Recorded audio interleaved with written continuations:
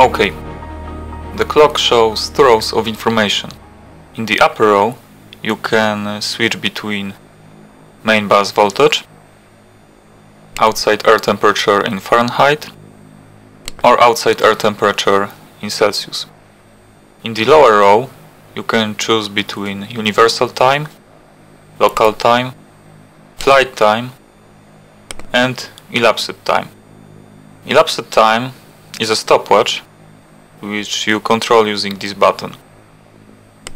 You can reset it, start it, stop it, reset it again.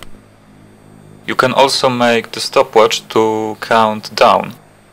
To do that in the real unit you have to press both select and control buttons simultaneously.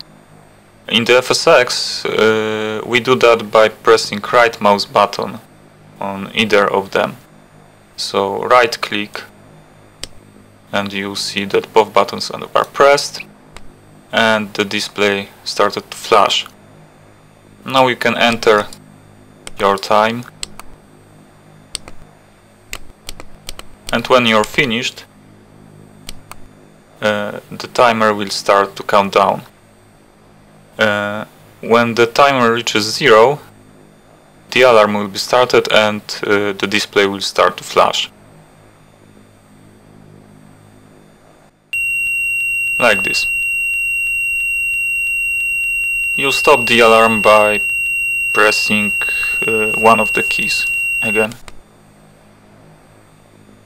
Flight timer is started when you turn on the battery, but you can reset it manually by pressing and holding the control key for several seconds until it shows 99:59.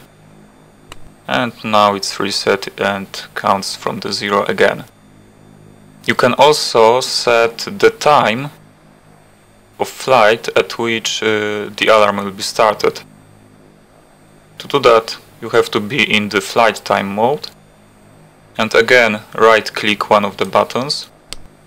The display starts to flash. You can choose the flight time, for example 1 hour and 20 minutes, and at this time of flight the alarm will be started, so both audible warning will be sound and the display will flash.